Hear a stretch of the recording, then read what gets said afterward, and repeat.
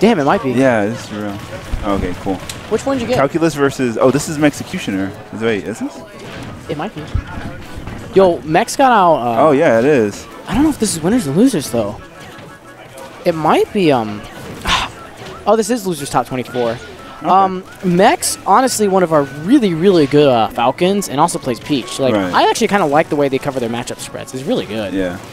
Yeah, I've seen his Peach. I've seen a little bit of his Falcon, too, but I didn't know he, like, goes... I thought Falcon was a fun character for him. I didn't know he actually went Falcon in tournament. No, his Falcon is actually, like, low-key one of the best Falcons in state, behind Krupp.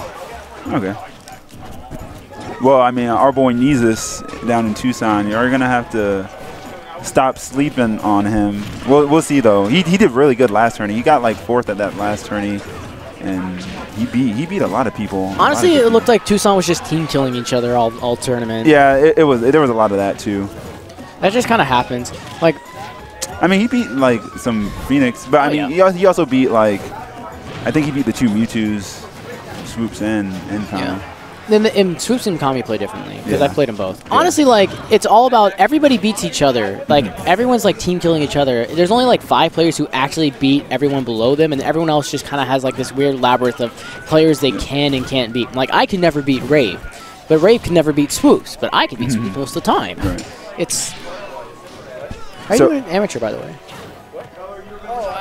So we got Calculus and Mexicutioner, Bayo versus Falcon. Oh, Calculus's combos are looking really good right now. Oh, yeah.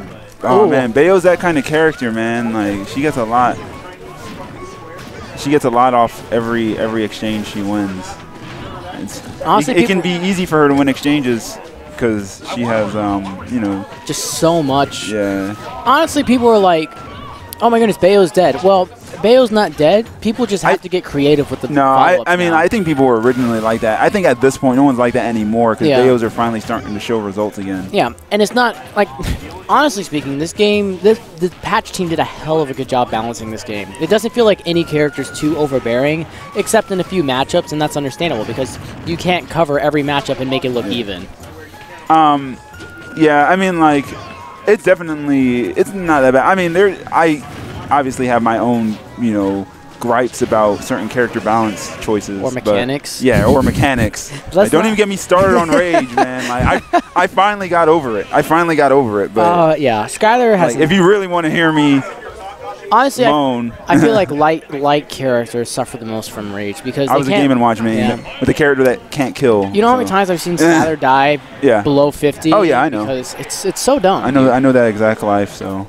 Rage literally destroys. I think it's dumb when I play Max, so I benefit a hell of a lot from it. Yeah. But I still think it's dumb. But Game 2, all right. Looks like we're already starting. Bayo starting off really strong. Calculus with a really strong showing over Max. Yeah. You know what I'm thinking? He might not want to go Peach because he's just not comfortable, and honestly, the matchup might be worse. Well, you know what? Peach is also a lot slower and a lot more telegraphed in her moves. That's probably why she's not trying to get witch time. Like, if Peach is floating at you, she's going to dare. Try not to get witch time. You know, Fair is strong, but not the fastest move. Going to get witch time. Like, exactly. So it's probably that. The Falcon speed probably helps dealing with... Frame data? Yeah. Oh, that I meant just dodge. Movement speed, too. But yeah, that, you know, that as well. Like... He'd be able to weave in a lot much faster. His moves don't linger as long, so he can... Oh, good. Yeah, SDI. great DI, yeah. For a second, I thought you said, like, I always miss that. Oh, that wasn't untechable, I think. I don't know if Calculus realized it late or if he didn't want to go for something too risky. Yeah.